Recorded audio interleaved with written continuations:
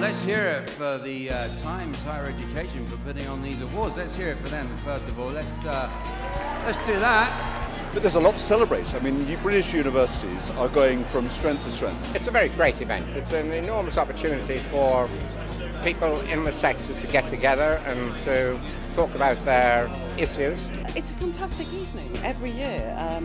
Quite apart from recognising all the wonderful things that universities do, which deserve recognition, it's a great night. Getting everybody together literally around the table and in the bar afterwards in a super way to celebrate success is what this is all about. Straight away it was clear that the sector wanted a night to come out and have a party.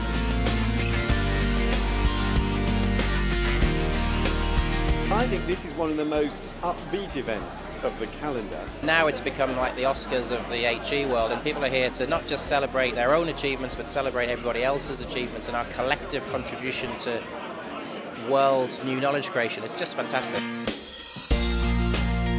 Recognition of all the individuals across the higher education sector who work tirelessly to ensure that we are the best higher education sector in the world. Incredible excellence across many different fields and dimensions that working together really deliver the achievements and the amazing achievements of higher education in the UK. People from our universities are able to come here, feel really proud of what they've achieved and actually celebrate. Okay, right, well let's begin. Fantastic. We're really proud that we've done something that works with academic and development management teams and actually bring the whole cohort of management together.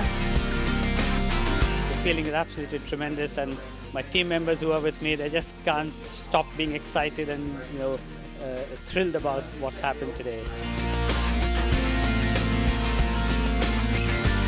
I'm delighted, I'm absolutely over the moon, I'm still shaking.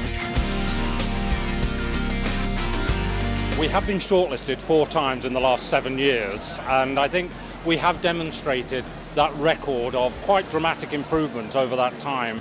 Please finish with a round of applause for the winners of the THE Awards 2014.